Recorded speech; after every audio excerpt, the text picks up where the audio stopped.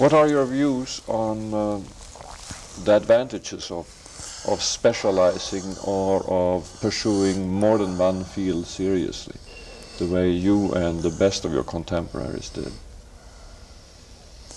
Well, it certainly was very beneficial in our time, whether it's still possible, where the amount of factual knowledge you have to acquire, even for a first degree, you know, I think we were more lively and more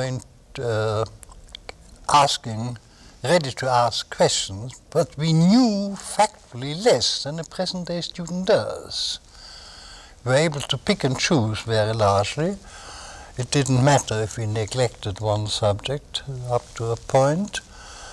I think on any sort of test of competence in our special subject, we were probably less well trained than the present-day student.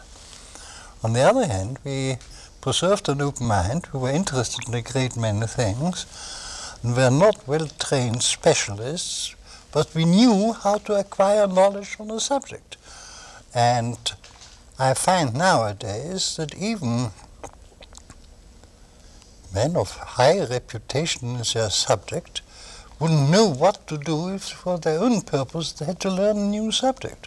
And to us this was no problem, we constantly did it.